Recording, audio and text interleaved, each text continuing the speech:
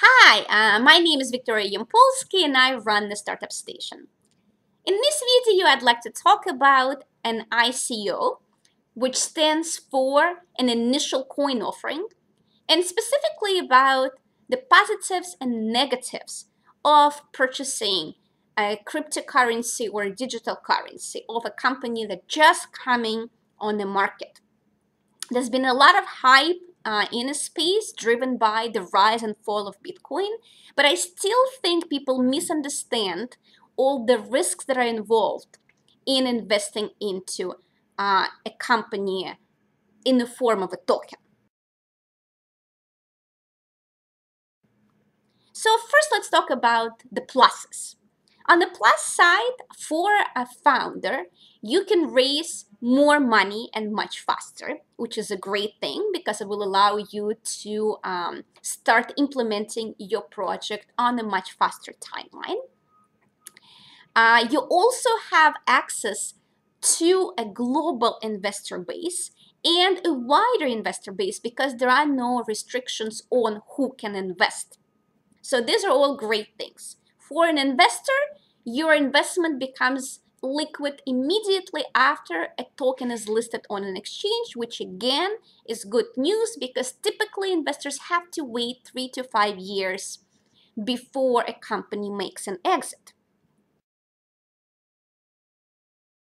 But now the time has come to talk about the negatives.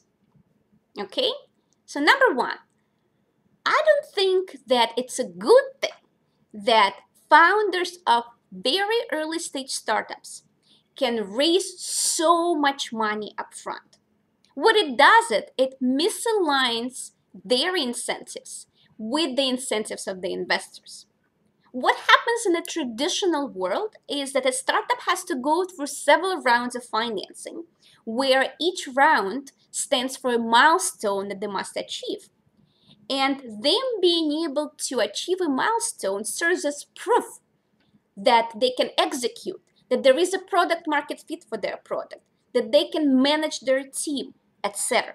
When you give all the money they will ever need to a company up front, you remove any incentive for them to really try. And you also encourage overspending.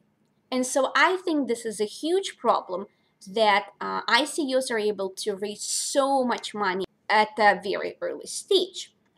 Now, the second problem is that their business plans, which are called white papers, are not thought through. Usually when you raise money, you have to put together an investor deck and a financial model, and you have to do a lot of research. But white papers, this is just like the wild, wild west. You can do whatever you want. Suddenly, there are no rules. However, to run a business, you still need to know all of this information. And if you don't have it, what this means is that you are unprepared. It doesn't mean that you don't need it. You still need it. It's just that when you're going to get all of this money, you're not going to know what to do.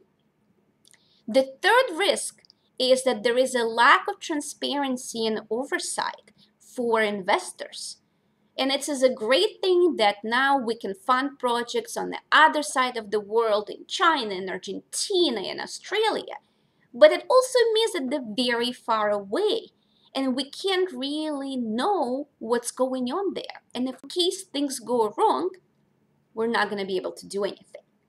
Now, my hope is that as this industry matures and the laws become more comprehensive, this problem will go away. But for now, this is a huge issue.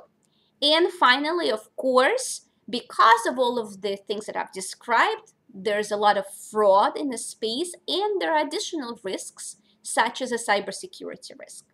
So while I think it's possible to find great investments in the ICO space, I think that people need to be careful because these investments are riskier than traditional angel investments and not the other way around.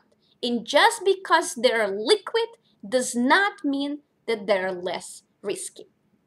Thank you for watching, and for more information, please go to www.thestartupstation.com and look at the token valuation product where we can help you value your token and better prepare you to be a successful company. Thank you and bye-bye.